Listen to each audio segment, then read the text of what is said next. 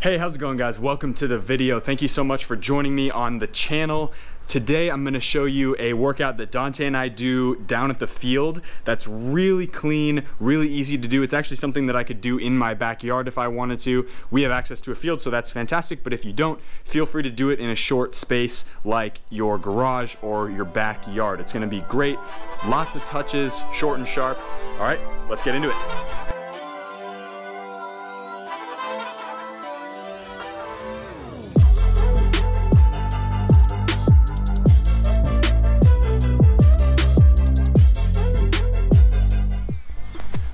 What's going on, guys? All right, so first drill here is 6 cones lined up about 1.5 feet apart from each other, and then 2 different color cones about 1 meter off of the end cone. So what we're gonna do is we're gonna start just going up and down through the cones, different types of footwork, and then the second iteration of that is gonna be on our toes, and I'm gonna call, or Dante's gonna call, the cone color of the 2 that's about 1 meter apart from the base one, and we're gonna check back, check to that cone, and then dribble through again. So it simulates being able to move off the ball, get away from your marker, and then dribble really quickly. Let's get into it.